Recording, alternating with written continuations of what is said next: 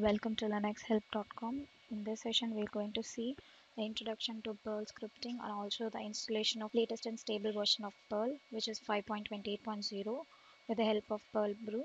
First of all, Perl language is used on millions of computers and it is one of the fastest growing programming languages available, which is a stable and cross-platform programming language. Perl is not that difficult to learn and it is a language that tries to shape itself around the way that human thinks about problems and provides nothing contrary to their expectations. Some of the features of Perl language is it is portable and can run on any operating system which is a cross platform or a multi-platform language.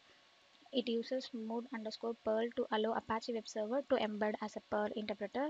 Perl's DBA package makes web database integration easy. It can integrate with almost all modern databases, work with HTML, XML and other markup languages. One of the most important feature in Perl is CPAN. The abbreviation is Comprehensive Perl Archive Network, which is your one-step archive for everything related to Perl.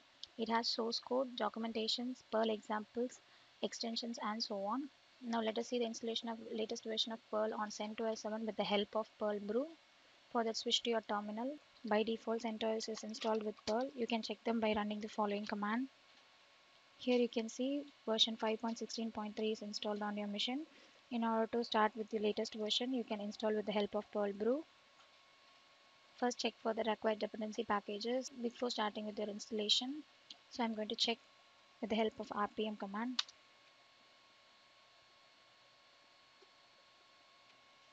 Install other GCCs by installing GCC with the help of yum.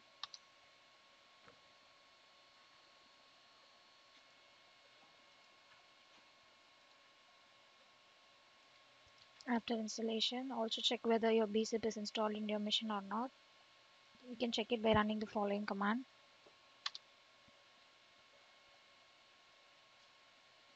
Finally, install patch in your machine.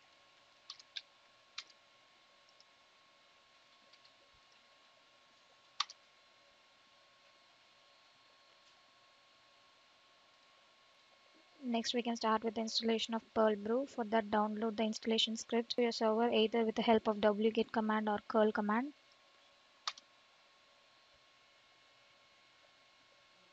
After downloading it, list and see. Make it as an executable format. Before that, rename it.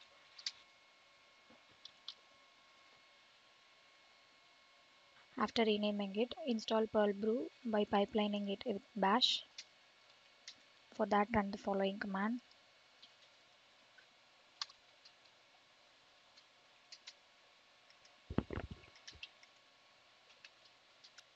Once you're done with the installation, you should edit your .bash_profile so that it automatically sets some important Perlbrew environment variables in it.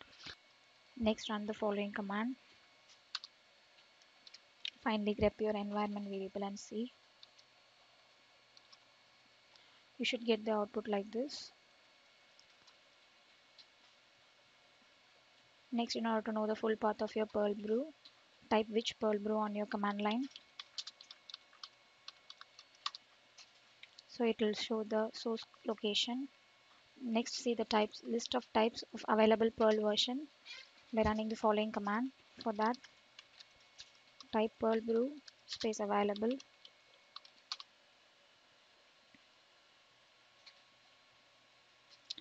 In that, select the latest and stable version and install it with the help of Perlbrew.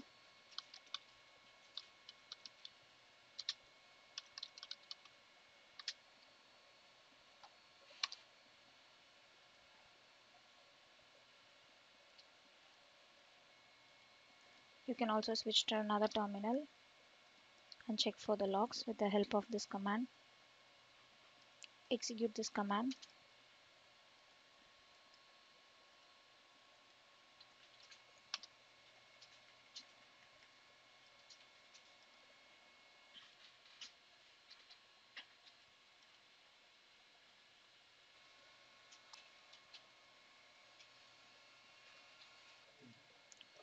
Now, in order to use the installed version, run the following command.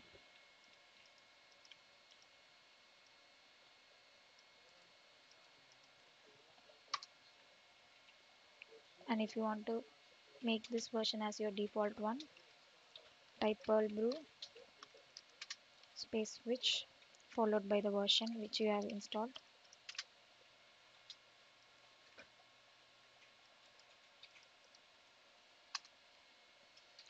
Finally verify the installed version by running perl-v. Updated version gets installed. We are done with the installation of Perl.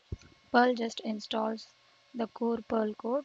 To see which module comprise the core for a particular version of Perl, execute the following command, which is core list -v followed by the version of Perl.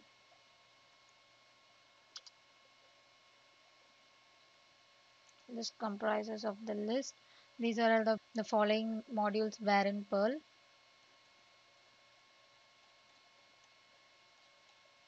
Testing your Perl installation by installing modules from cpan, which has a vast array of public code modules that extend the core language, and these are stored in comprehensive Perl archive networks. So I'm going to install cpan minus, which is an app in a Perl module. Install it with the help of wget or curl command.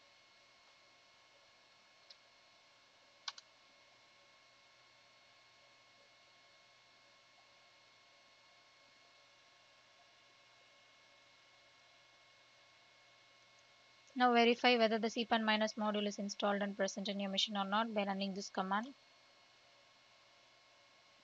You can able to see the app cpan minus gets installed successfully. You can now use the command line utility cpan yum to install additional modules and their dependencies. For example, I'm going to install email simple module. In case if you are writing some Perl code to send email messages, this app is mandatory.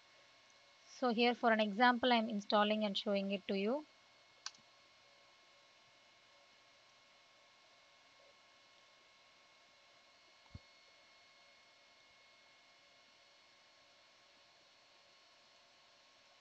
Finally, it gets installed. Once again, list and see the modules in Perl. Now you will be able to see two modules, which is app cpan minus followed by the email module. Email module is required along with the date and format for sending email messages. So you can able to see one more module gets installed in this. And this is how you can upgrade Perl version with the help of Perlbrew, and also install cpanm. With the help of it, you can install other Perl modules. You can refer source codes, documentation of Perl's extensions, and so on. Thanks for watching this video. Please subscribe to our channel Linux Help. For further tutorials, visit www.linuxhelp.com.